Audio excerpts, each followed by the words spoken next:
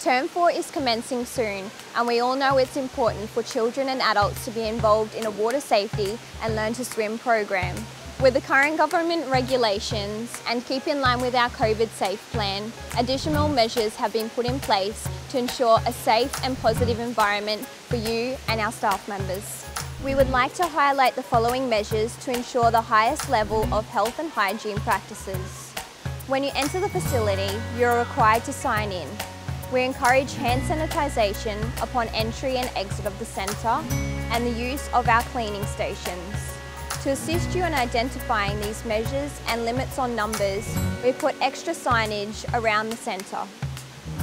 Hygiene is most important, and staff have been rostered on to undertake continuous cleaning of all contact surfaces.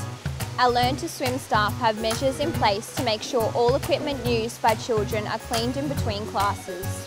There is a strict no free swim before or after lesson policy in place, while there are limited numbers allocated to the pools. It is mandatory that families maintain 1.5 metre social distancing when watching their child's lessons. Everyone's health and safety is our main priority. We look forward to a safe and happy summer. We thank you for your patience and your ongoing support, and we can't wait to see you in our next Learn to Swim term.